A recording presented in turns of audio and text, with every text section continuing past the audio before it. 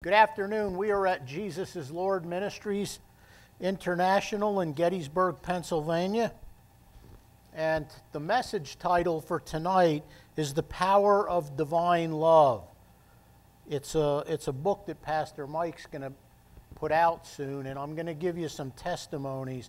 But for this evening, I'm going to talk about, last week I said that I would go through 1 Corinthians.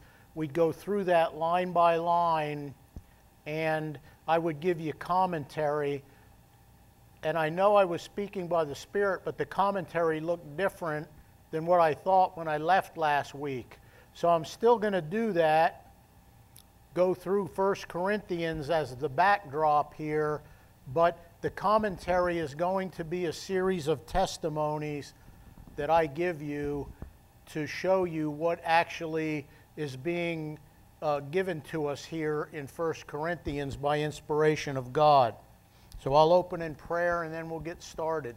Father, I thank you for this message, for the royal law and the power within divine love, because God is love. You are love, Father. I thank you that this message will not return void. And as I stand behind the pulpit, I ask you to fill my mouth with your words. I ask for a spirit of love and compassion to come over me as this message goes forth this evening. And I'm asking you to use the message that you gave to me, that you put on my heart, to inspire the body of Christ to seek after a baptism of fire and a baptism of love, that we can fulfill the royal law in our lives, because it's a law. It's your law, Father. And I ask this in the name of Jesus. Amen. I thank you, Lord, for hearing this prayer, that you are going to answer it. So I am going to read to you 1 Corinthians chapter 13, and I am going to give you commentary. The commentary is going to be a series of testimonies.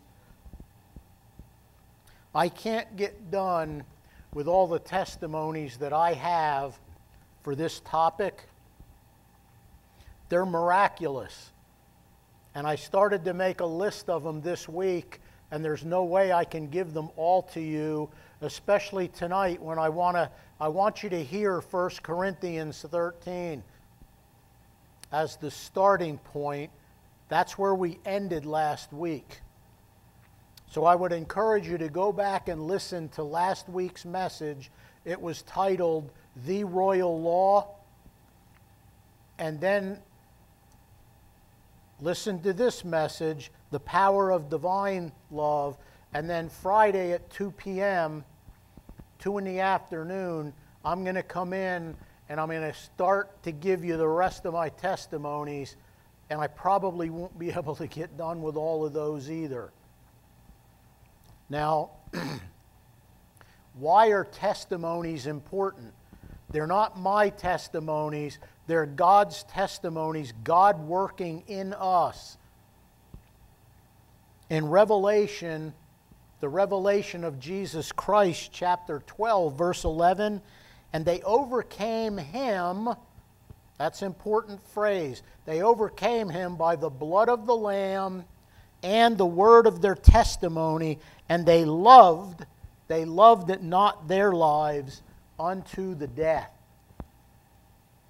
That's why this is important. Now, I can stand up here and teach every week. I can preach the gospel to you. God said he would confirm the word, the preaching, with signs, wonders, and miracles, and he does that. I believe that. I've seen it over and over and over again. God cannot lie.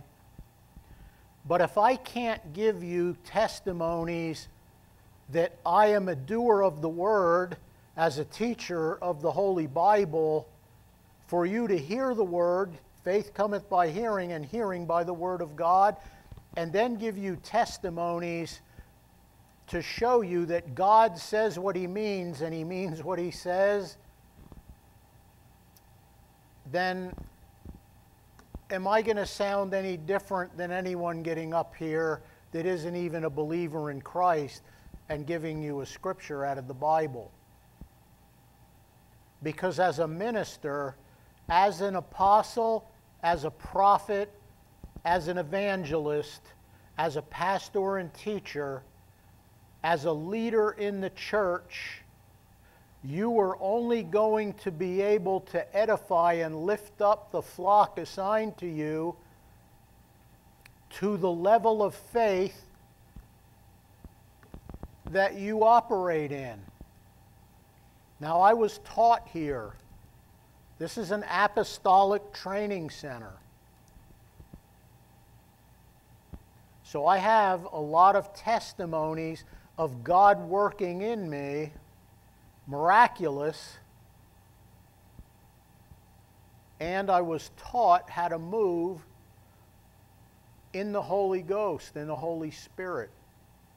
That is where God will confirm. When God confirms the Word with signs, wonders, and miracles, if we don't allow the preacher, or if the preacher doesn't move in the gifts and he doesn't have an altar call, the message leading to an altar call, the body of Christ is in a classroom.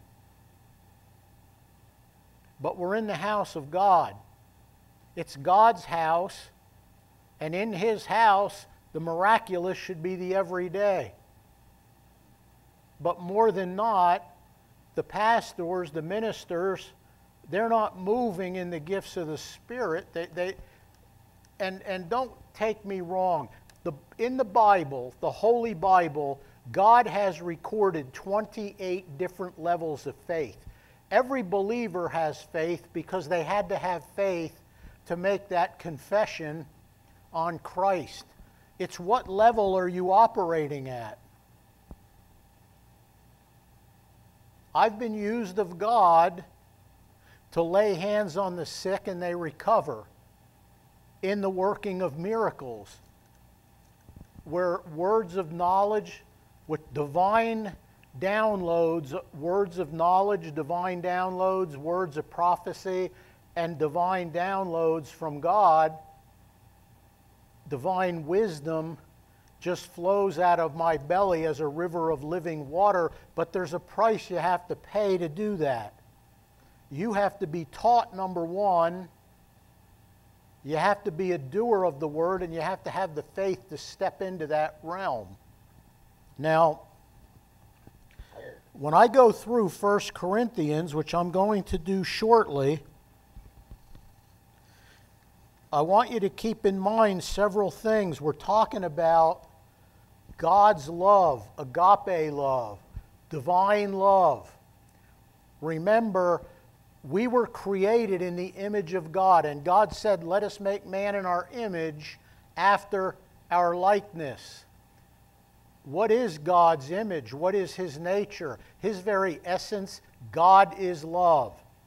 1 John chapter 4, verse 8 and verse 16. Now, if I was created in the image of God to be conformed after Jesus Christ, who is the express image of the Father, how's that going to happen? I can pray, but the Bible tells me to do some things. And that's what I want to share with you before I give you the testimonies. So first off, the Gospel according to John, chapter 13, verse 35. The words of Jesus Christ, our Master, our Savior, the Lord of Lords, the King of Kings. By this, all people will know that you are my disciples, if you have love for one another. Now, I can express love towards somebody, towards one another in the body of Christ, but if it's actually going to come out of my heart and the manifested presence of God's glory is on me, that will result in miracles. It'll result in the moving of the gifts of the Spirit, which is not for my benefit, it's for the benefit of the flock that I've been assigned to teach. Those are the words of Jesus. Now, in the general epistle of James, and most theologians consider this a general epistle because even though he writes it and he says to the tribes scattered abroad, this probably was written to be a circular letter to go throughout the church to the Hebrews, the Jews that must have left Jerusalem after Stephen's persecution, the dispersion. And James, at this point, he's the leader of the church in Jerusalem. Now this is James, the half-brother of Jesus. So I'm going to read what he wrote, but I want you to keep in mind, in his opening salutation, in verse 1, he writes, James, a servant of God and of the Lord Jesus Christ. I have very rarely ever heard a younger brother give that type of an opening introduction to his older brother. Jesus' brothers thought he was crazy at one time. So James has come a long way. Now in verse 8 through 13, in chapter 2, James is going to show us that the whole law is to be fulfilled, and that includes mercy and as well as justice. He's going to write that and lay that out by inspiration of God in chapter 8 through 13. And this backdrop is important because when you hear verse 8, if, however, you are fulfilling the royal law according to the Scripture, you shall love your neighbor as yourself, you are doing well. So James writes that. Jesus gave us John chapter 13, verse 35. Now, what is the royal law? That's part of it. It's the great commandment. Matthew chapter 22, verses 34 through 40. Mark chapter 12, verses 28 through 34. And you can reference Deuteronomy chapter 6 in the Old Testament. Then we have Luke chapter 10, verses 25 through 37, where Jesus is going to talk about the Good Samaritan.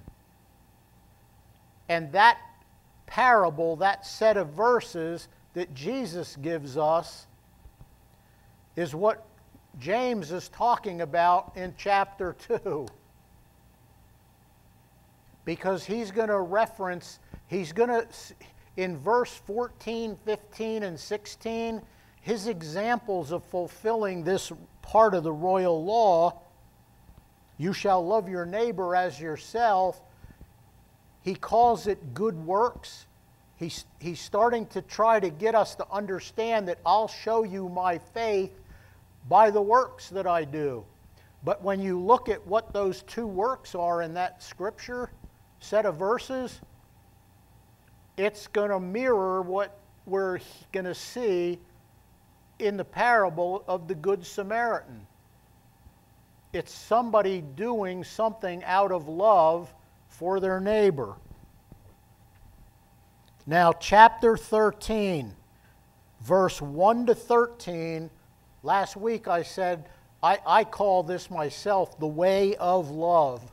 Jesus said, I am the way, the truth, and the, what, life. Well, he's going to give us instructions. The Word of God is going to give us instructions here. And I want to give this to you in the Amplified Classic. I got through some verses in the King James last week, but this is going to open this up and amplify it some. If I can speak in the tongues of men and even of angels, but have not love, that reasoning, intentional, spiritual devotion, such as is inspired by God's love for and in us, I am only a noisy gong or a clanging cymbal. If I speak in the wisdom of men, the words of men, and the tongues of angels, even angels, but the love of God is not evident in me, I'm just a clanging cymbal. And if I have prophetic powers, the gift of interpreting the divine will and purpose, I'm going to repeat that because a lot of people are calling them prophets today. If I have prophetic powers, and if I have this in addition to that, that's how I read that, I have prophetic powers, the gift of interpreting the divine will and purpose, and understand all the secret truths and mysteries, and possess all knowledge, and if I have sufficient faith so that I can remove mountains, great faith, but have not love, God's love in me, I am nothing. I'm a useless nobody.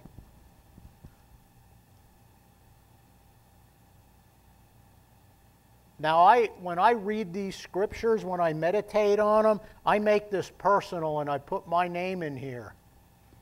This morning when I was praying,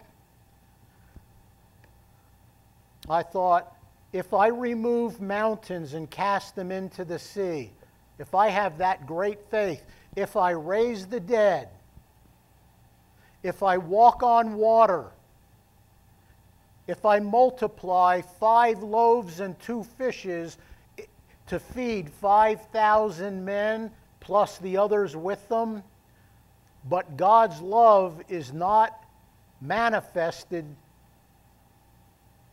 in me, I'm a nobody. I'm nothing. Even if I dole out all that I have to the poor in providing food, and if I surrender my body to be burned, or in order that I may glory, but have not love, God's love in me, I gain nothing. I can feed every orphan and vulnerable child on the face of the earth, as far as north is from south and east is from west. And unless there's love manifested in me, God's love, agape love, I don't gain a thing. Love endures long and is patient and kind. Love never is envious, nor boils over with jealousy, is not boastful or vainglorious, does not display itself haughtily. This is important, because I know a lot of pastors that don't operate in the gifts of the Holy Ghost. They think they do, but they don't have an understanding because they have not been taught. And it will be interesting if I would be asked to teach this to them, and some of the congregation, their faith rose up, and because the love of God was spread abroad in their heart, began to operate in the gifts.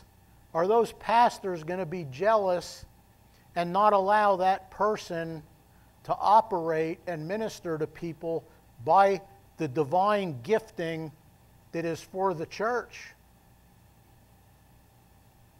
That's just a question. It is not conceited, arrogant, and inflated with pride. It is not rude, unmannerly, and does not act unbecomingly.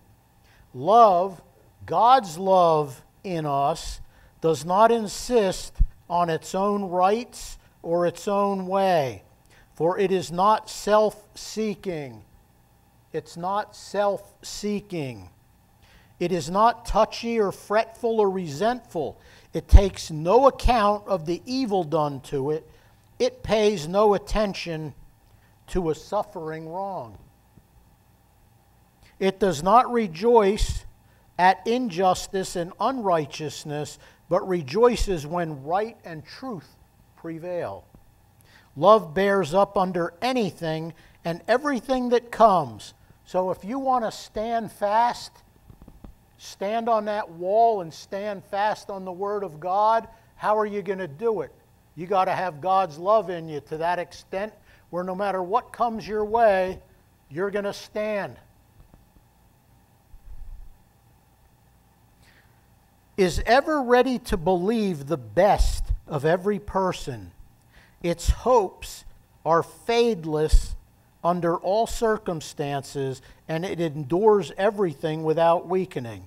Love never fails. You're going to see when a believer in Jesus Christ, when the love of God is in him, and now it's going to come out of him, his heart, as a river of living water, what is God going to do? Because it's not that person. Those gifts of the Holy Ghost are not that person doing them. It's God in him doing it through him, because they are a vessel to be used of God.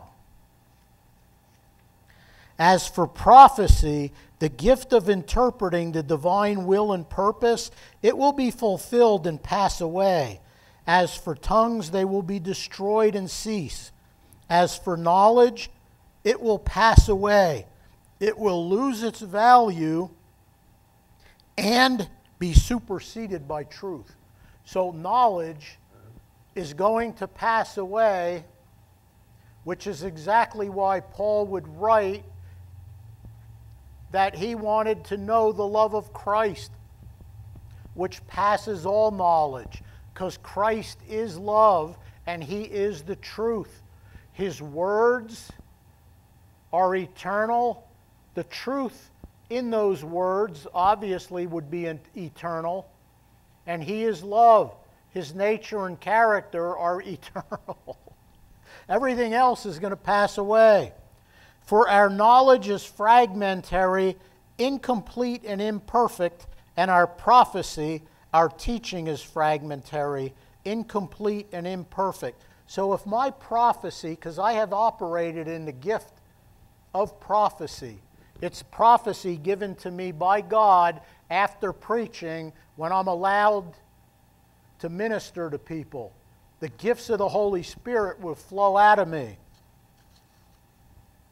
So if that prophecy is to be used for teaching, why would James say that?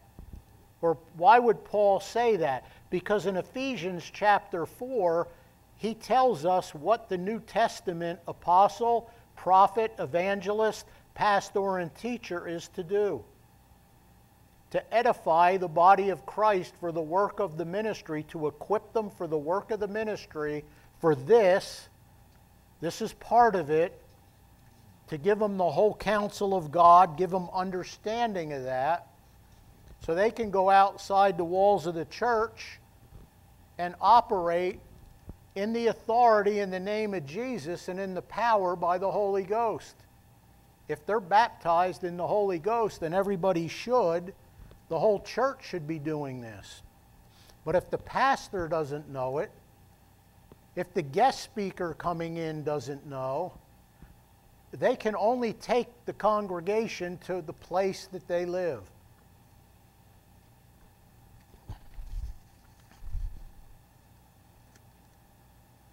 And God forbid you preach and you don't let the congregation of saints, the flock, be ministered to by having an altar call. That should be the standard protocol of every church service. Preach the word. Where is God going to confirm the preaching following with signs, wonders, and miracles? It's at that place. When that speaker starts to operate in words of knowledge and they say, there's somebody here that's tormented, they can't sleep at night, and they haven't slept for months, gotten a good night's sleep. Who is that? And they raise their hand. That's a word of knowledge. You call them up. God will heal them. And the congregation sees that.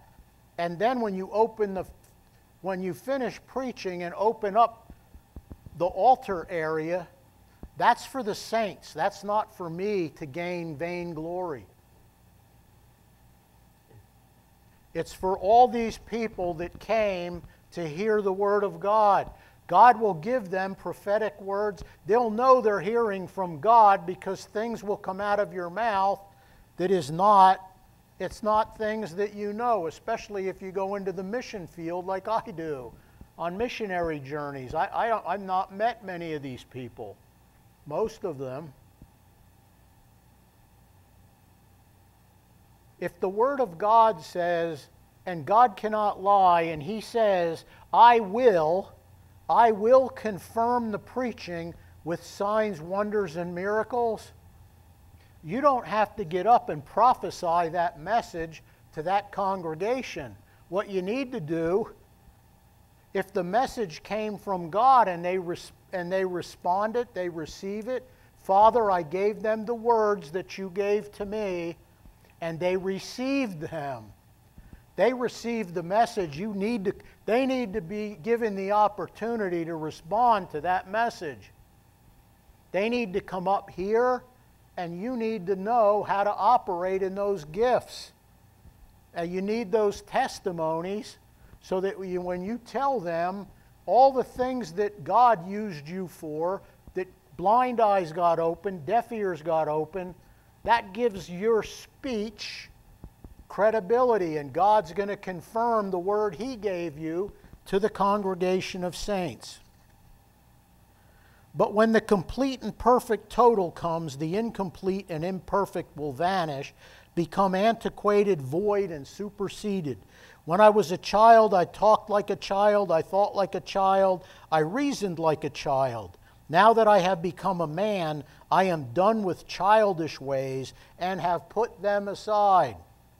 I'm going to show you in a testimony, either today or Friday, 2 mature believers that were men that put childish thinking away and came forward in response to an altar call 2 Saturdays ago, and they got ministered to by the Holy Ghost. For now we are looking in a mirror that gives only a dim, blurred reflection of reality, as in a riddle or enigma. But then when perfection comes, we shall see in reality and face to face. Now I know in part, imperfectly, but then I shall know and understand fully and clearly, even in the same manner as I have been fully and clearly known and understood by God. And so faith, hope, love abide. Faith, conviction and belief respecting man's relation to God and divine things. Hope, joyful and confident expectation of eternal salvation. It's an expectation is hope. If people come into the church expecting God to do something to them, when is He going to do it? The majority of them are going to get what they wanted. They'll hear a message, respond to it, and you got to let them come forward. Love, true affection for God and man. Love the Lord thy God with all thy heart, and thy neighbor as thyself, the royal law. Growing out of God's love for and in us, these 3, but the greatest of these is love. So no matter what we do, at the very end, if there's not love in it, agape love, God's divine love grown in my heart and flowing out of my heart, my belly as a river of life to minister to the saints? I'm nobody. Nobody. Now, how does this work for me anyway? Number one, I was taught how to meditate therein in the Word of God. I studied the Scriptures. I memorized the ones that command me to meditate. I got those in my heart first, because once they're in your heart, you keep them there, you guard them in your heart, and you'll never not do this. If you're not meditating on God's Word, it's because you're too busy doing other things, so you're outside of the will of God in that area, because it's a commandment. Or nobody's taught you and you don't know how.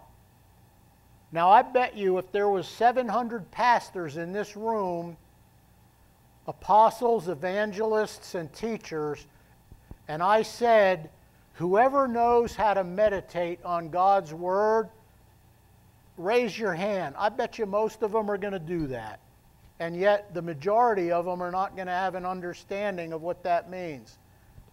But in that group, they're not willing to be humble and teachable and say, I need that, I don't know that. Will somebody that has that knowledge please teach me so I can be a doer of the Word? That's a contrite and humble spirit. That was number one. Number two was my prayer life.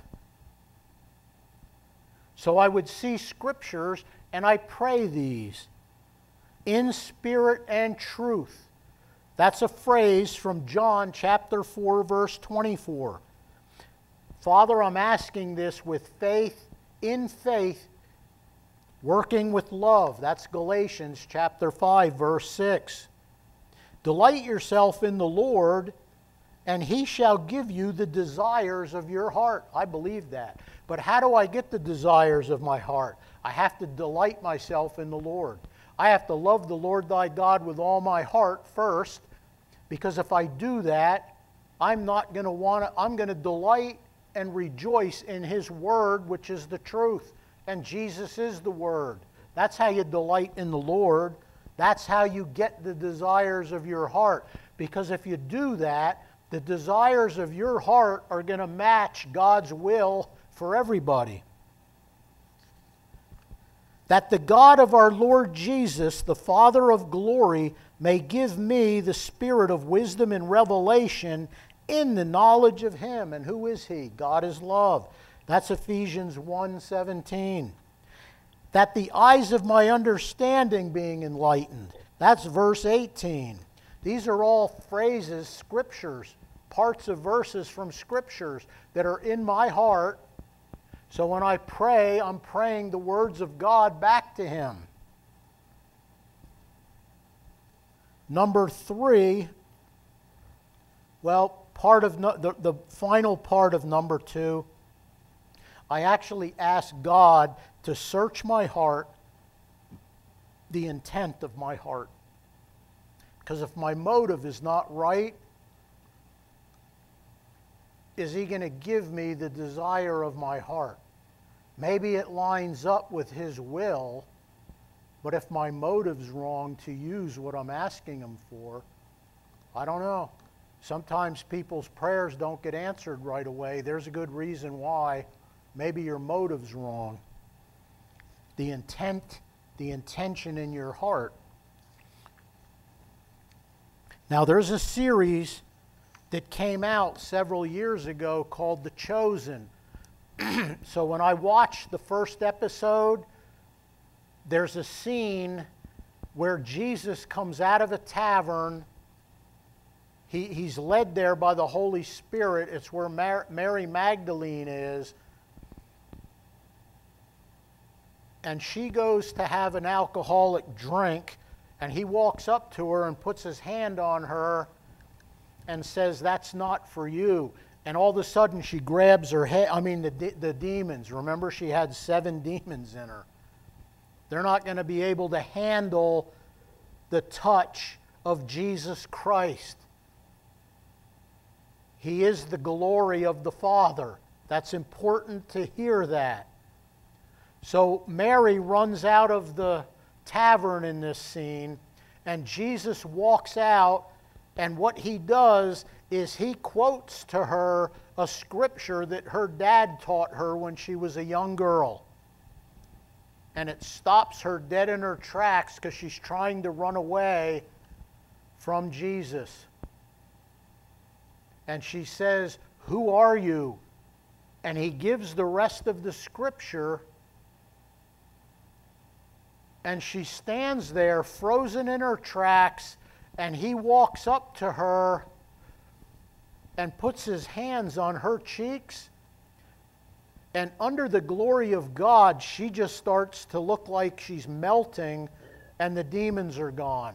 So I saw that, and I said to the Lord, I need to get to a place in the Spirit where I can just put my hands on their face, and they'll be healed, they'll be delivered, and the demons will just flee.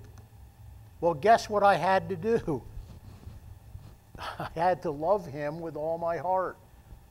Now, we're never going to do that on this side of the kingdom of God, of heaven, but there are people that got close. And I did an in-depth study of the fruit of the Spirit, which the first one is love. Now, here's some of the testimonies, and I'm going to start with this one in the beginning because Pastor Mike was preaching one day, and he gave a challenge to the congregation. He said, if you want to begin to go to another level, I don't remember exactly how he worded it, I challenge you to spend 10 days in nothing but Matthew, Mark, Luke, and John, the 4 Gospels. And it was like God was speaking to me. So when I left, it was a Sunday, I said, God, I'm going to take that challenge.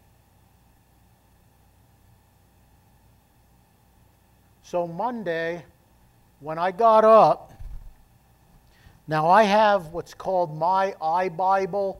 It's the audio Bible. And I also have from a company called Lionsgate. The title of this series is called Lionsgate Presents a Lumo Project. So the Lumo Project was they did a word-for-word, unedited movie adaptation of all 4 Gospels, Matthew, Mark, Luke, and John. Same people. They were Middle Eastern actors. There's a narrator. I think they were filmed in Morocco, so it looks like the Middle East. Faith comes by hearing, and hearing by the Word of God. So Monday I get in my vehicle, and I drive an hour and a half, and I'm listening on an audio Bible what I can only get through half of the Gospel of Matthew. But on the way home, I listened to the second half. So I've just heard the entire Gospel of Matthew. Faith comes by hearing, and hearing by the Word of God. When I got home, I ate dinner, and I sat down and I put the Lumo Project, the Gospel of Matthew, unedited, word for word, the Bible on. So now I'm watching and I'm hearing it again. Tuesday I did the same with the Gospel of Mark, Wednesday with the Gospel of Luke, and Thursday with the Gospel of John. Now I'm going to give you some statistics. The Gospel of Matthew, word for word, unedited, that I'm watching or listening to, is 3 hours and 15 minutes long. The Gospel of Mark, 2 hours and 1 minute. The Gospel of Luke, 3 hours and 20 minutes. And the Gospel of John, 2 hours and 30 minutes. Now that's watching it in the evening. So if I multiply that by 2, That means on Monday, I listened to twice and watched once the unedited Gospel of Matthew for 6 hours and 30 minutes out of my day. On Tuesday was 4 hours with Mark. On Wednesday was 6 hours and 30 minutes spent with Luke. And on Thursday was 5 hours spent with John. In 4 days, I was eating and drinking. I was eating the flesh. Unless you eat my flesh and drink my blood, you have no life in me. God's life, Zoe life. In 4 days, I was immersed in 22 hours of the Gospels. And then I repeated that the next 4 days. That meant by the 8th day, I spent 44 hours in the 4 Gospels. 44 hours in 8 days.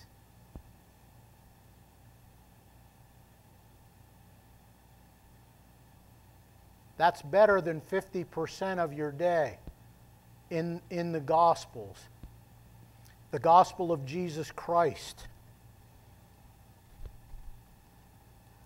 Now on the 9th day, I spent the day pondering, thinking about, meditating on what I had heard and what I had seen. And on the 10th day, when I got up in the morning, I thought to myself, people got healed. They got healed for several reasons. First and foremost, they came to Jesus like the woman with the issue of blood, knowing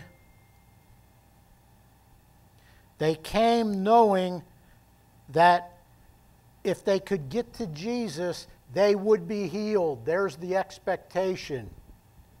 That's faith. That's great faith. They knew in their heart that they would be healed if Jesus would lay hands on them. Just speak the word. You don't even have to come to my house, said the centurion. The next thing that happened was their faith moved compassion in Jesus. He was moved by that faith. And then he said, be healed according to your faith, or thy faith has healed you, woman. Now on that 10th day,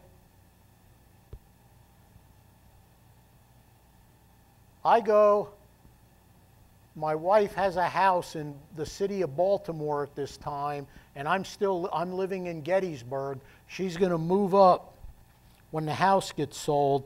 She's cooking dinner, and she's in pain.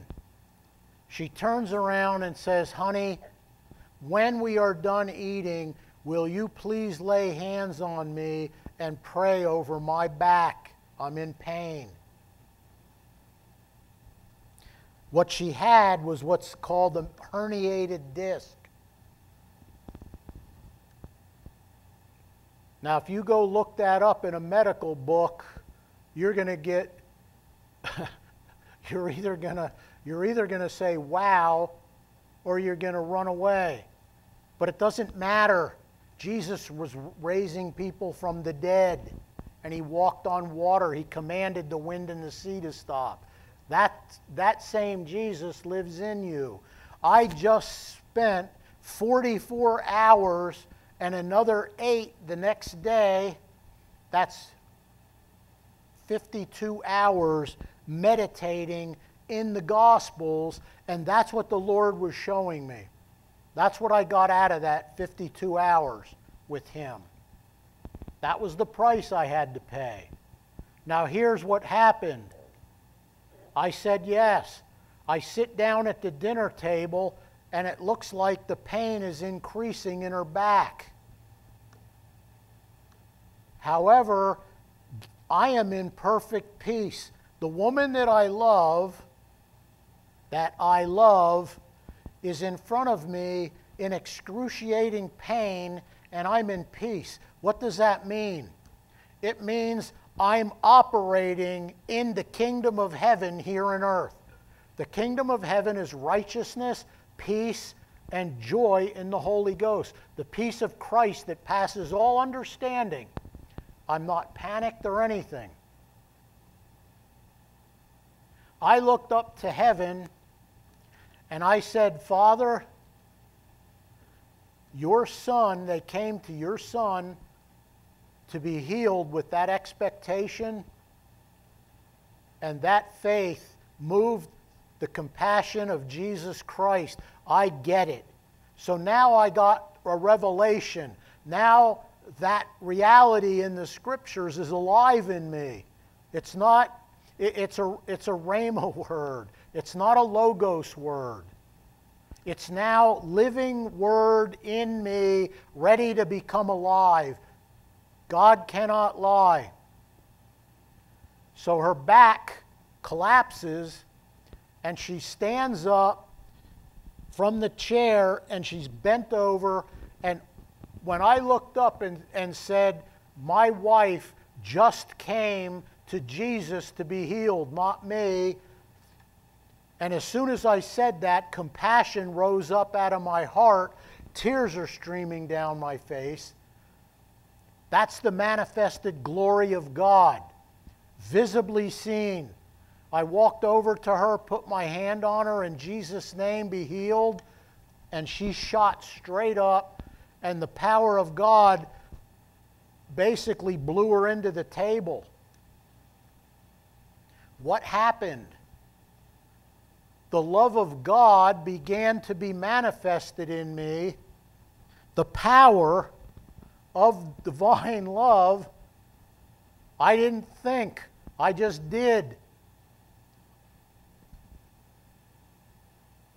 Because I was so deep in meditating on God's words. Now remember, I spent more than a day, 2 days, meditating on what I just listened to and saw for 8 days.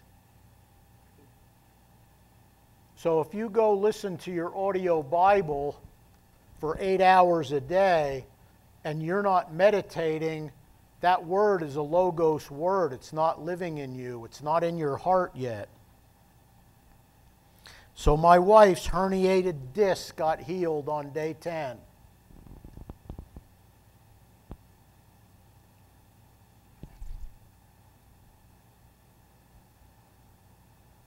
Now I'm going to give you one more testimony that happened recently. We have to be in season and out of season. If you're a teacher of the Word of God, how is that supposed to work? I have to hear from God what He wants me to learn that week. I have to spend time with Him, and when I do, because I expect it, I get divine downloads. So I get the message. But then I have to meditate on it. I can only speak in an hour on the overflow of what I learned during the week. This is important. So Pastor Mike calls me and says, Brother Pete, I don't want to put pressure on you. You know, it's 4 o'clock, but the 6 p.m. speaker isn't going to show up. Can you do that service? I'm not going to ever say no. I'm not going to say no because it's the house of God and I'm a teacher of the Bible. And if now I got to step in and fill that gap, I don't want to say no because I'd be saying, no, God, I don't want to come and teach your flock. That's how I look at that in my heart. It was a healing service. So we had worship music. It wasn't loud. It was nice to bring in the Spirit of God. And I was in a healing service, we're only going to preach 20 minutes. I got up and delivered the message God gave to me. Part of the message was asking the people, because we sang some worship songs about the glory of God coming in. So the worship music led to the preaching. I had no idea what the worship team was going to play, but every one of their songs was tied directly to the message God gave me when I was nowhere near them. It's one spirit. That meant the worship team heard from God what they were supposed to play, and I got confirmation I got the right message because I'm listening to the worship music, and it's the lead in to the message. But part of the message was 3 of the titles of Jesus Christ. Healer. Now this is a healing service. Healer of hearts. That's one of his titles. Healer of souls.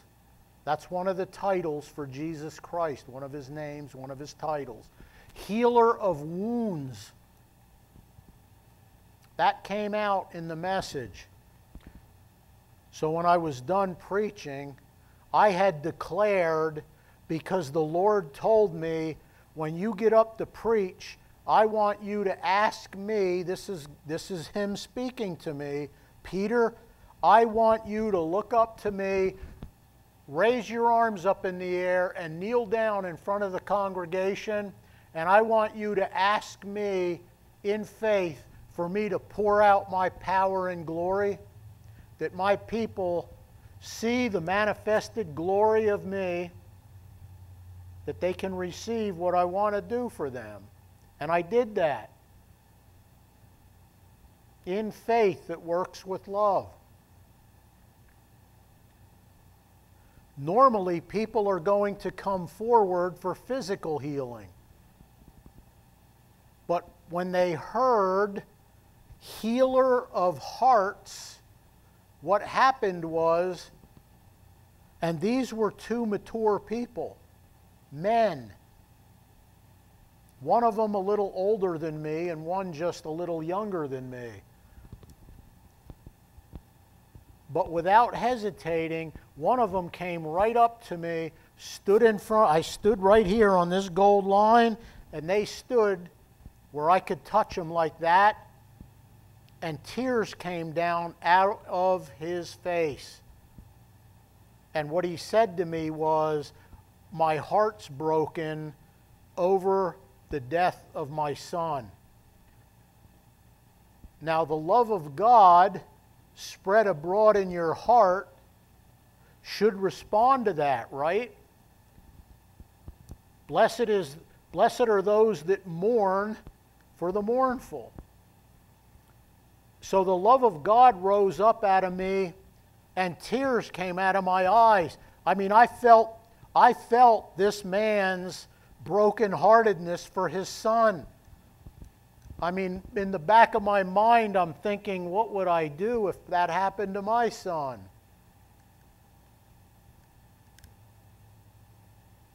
And what happened was, I spoke a few words to him, and he looked at me weeping, and I just looked at him and I said, brother, I love you. God loves you. And I hugged him, and he wrapped his arms around me. And what happened was what I asked Jesus 3 years ago. I just want to hug them or put my hands on their face and have them set free. And it was the love of God in a believer that preached the truth and gave the people the opportunity to come up here and let God confirm His words with signs, wonders, and miracles. Love never fails. He looked at me, and now most men would be ashamed to do this. Remember that scripture, when I was a child, I spoke as a child, I thought as a child, I acted as a child. This person was not acting like a child. They heard a message from God and they need something from God. So what happened? He looked at me and he smiled. And he said, "Thank you, brother, I needed that." And I said, "Brother, I did nothing. That was God." And we still had tears, but the tears of mourning. Now, he was still mourning the loss of his son, but God internally in his heart reached out and touched him and reduced that on that person. Now, when I closed in prayer, I remember now by the Spirit, I said, "Lord, don't let anybody leave here the same as we came in." That was a prophetic word without me knowing it. That's moving in the gifts. I spoke that, it just came out of me. It was a divine message from God speaking through me, and then it happened there. That man wasn't going to leave the same. There was a man standing behind him.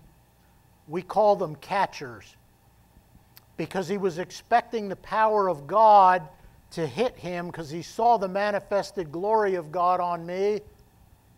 And when that happens, you don't force that person to stand up. You need to gently lay them down because God's going to minister to them. They just fell out under the glory of God, and they'll start weeping and then laughing. Sometimes just weeping. But God's doing something in them, and if you touch them, you're getting in the way. These are all things that we teach here at Jesus is Lord. I was taught. Freely that was given to me, and my pastor wants people to mentor to. So he taught me how to freely give what I was given. So this man gets ready to leave, and now he's sitting down and he's at peace, because I asked too for peace to come over him. The peace brought, it might not have been joy. Peace came upon him. The love of God brought the peace without understanding for somebody mourning for the loss of a son. That's got to be a horrible thing for a parent to have to bury a child. Well, the man that was the catcher stepped up to me and he started to weep. And he said, "Brother Pete, I've had quite a week. It started out in joy and it finished in grief and mourning. And I lost a grandchild." And he just started to weep. And it just came out of me. I said, "Brother, that's got to be terrible." And I said, I feel your grief. And I started to mourn with him. And the same thing happened. He hugged me, and the love of God brought peace upon him. There was no yelling. There was no screaming. They had hands laid on them, but it was a hug.